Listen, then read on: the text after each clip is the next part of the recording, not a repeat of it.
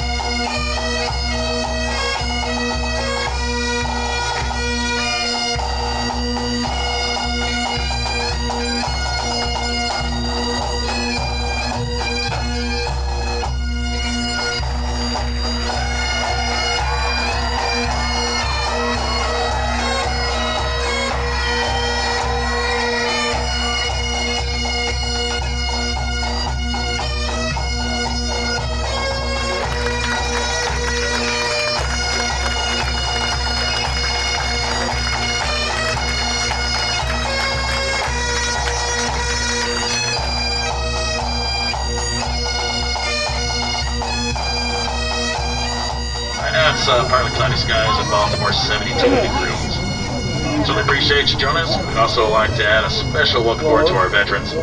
It is a distinct honor to have you on board this flight. So I know a lot of you guys, especially all of you Vietnam guys and Korean and World War II guys, all got what they called snail mail back in the day. We didn't have internet and cell phones back then, so we're going to have something we'll call mail call for you guys right now.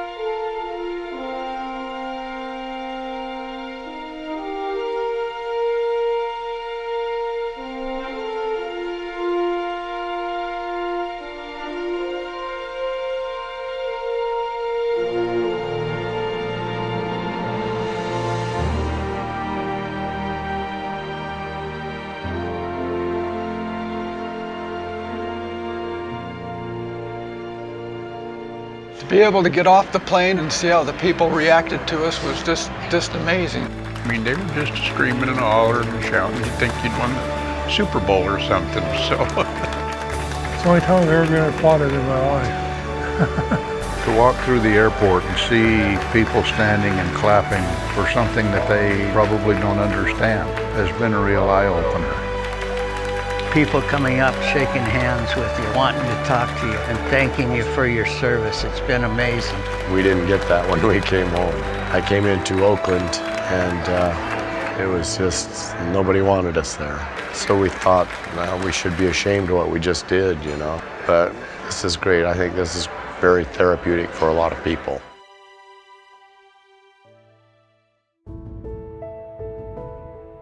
The museum and the National Archives. It's special to me that I was able to come here and see that because it's going to go away.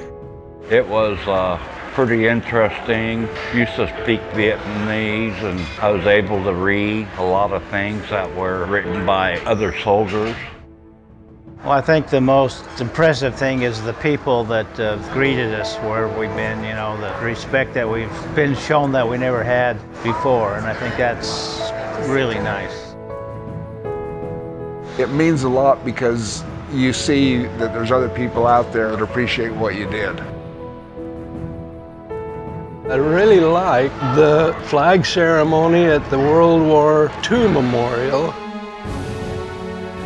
I've never shook so many hands in my life, and I appreciated that. That moves you.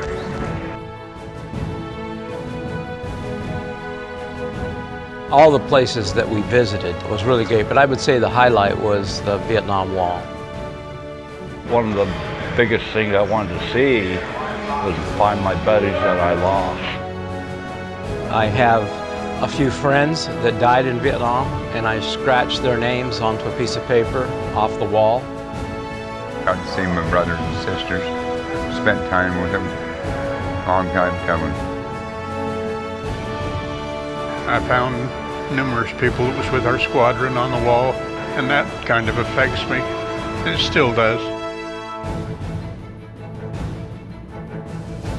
Gave you the insight to where you see what the other guy did. The Korean War, the Vietnam War. It was just a great feeling, a great experience. Well, I've been talking to as many as I could and getting to know, what they did, what their experiences were. So that was really special. It's been just joyful. It's been a joyful 2 days, and I am so grateful that I've had the opportunity to come here. Oh, I love that Navy. With those guns, how they flipped them things around. I don't know how they did. The Navy drill team, I could have watched it forever.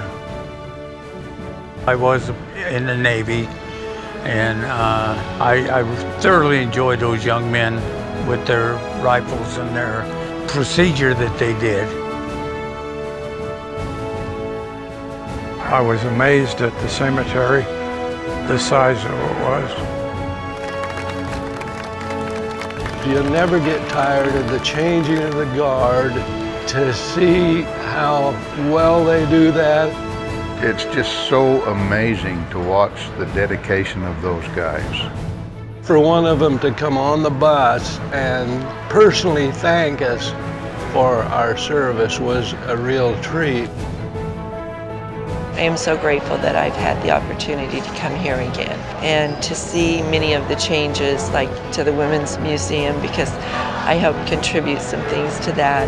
And so it was just wonderful to run around and check on those things. And one of the flight jackets that I used to give out to the pilots was on display with the fur collar.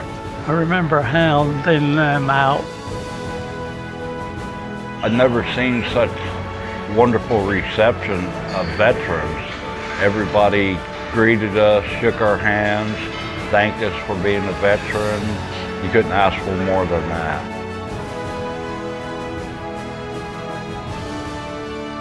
I never wore anything that had to do with, like this hat.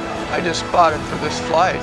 I didn't wear it before because I didn't know how people would interact with me being a Vietnam veteran. Now I can wear this proudly, knowing that they do have respect for us and they do honor us and that we did the right thing at the right time.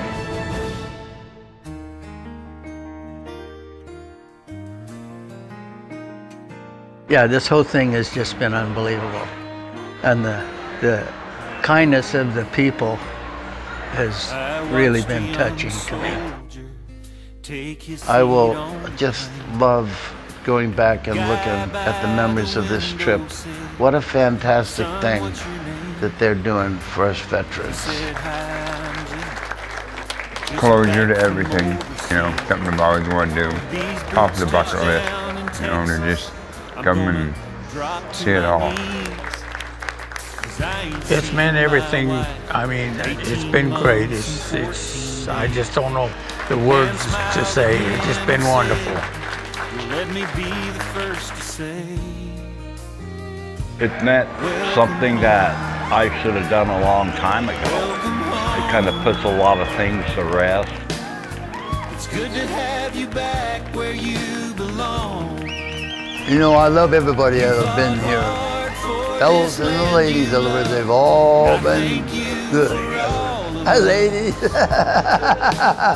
We're proud to call you one of our own.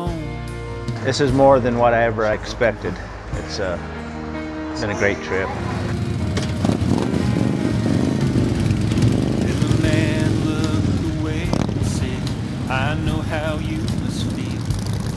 I spent 2 long years. A lot of it will fade in time, but the feelings that I have experienced in the last day or two will last forever.